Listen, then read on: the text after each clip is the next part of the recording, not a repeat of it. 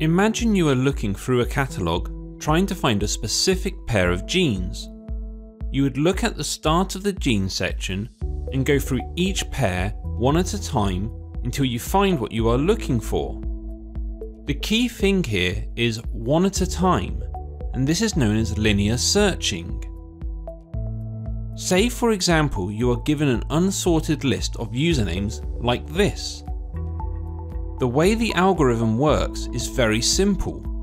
If you want to find Bill01 in the list of usernames, the way the algorithm works is you start at index 0 and see if this contains Bill01. If it does, you found your item. If it does not, you move on to the next one. You keep looping around the list until you either do or do not find what you are looking for.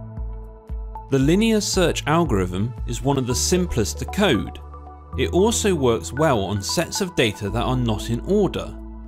However, as the list gets larger, the algorithm will take longer to find the item you are looking for, depending on where it is. How do we program an algorithm like this though? Well, all linear searches are identical. You start at the beginning of a list and work your way through it until you find the item you are looking for. You will set a Boolean variable to true if you find what you are looking for, and false if you don't. Let's assume you are looking for the user Bill01 in an array called myArray. The array will have the same values as we saw previously. The pseudocode for this algorithm is as follows. Let's break down this code. First we need two variables. The variable userSearch is what we're looking for. The variable foundFlag is either going to be true if we find what we're looking for, or false if we do not.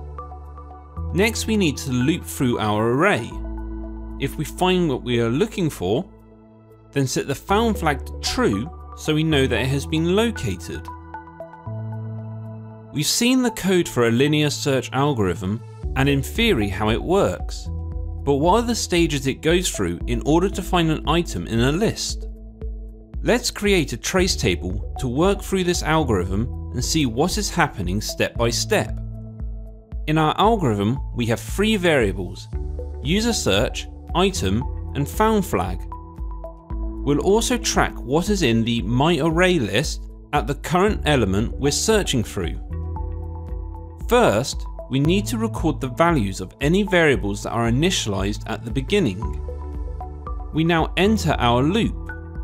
The first time around the loop, we check the first array item, which is thread01. This doesn't match the search string, so we do nothing. The second time around the loop, we check the second array item, which is Alice03. This doesn't match the search string, so we do nothing. The third time around and we check the third array item, which is Hamza22. This doesn't match the search string, so we do nothing. The fourth time around and we check the fourth array item, which is Bill01. This does match the search string, so we can flag that we found the search item. Our linear search at this point will continue to go through the rest of the list looking for further matches until it reaches the end. If we wanted to, we could use a break command to exit the loop immediately.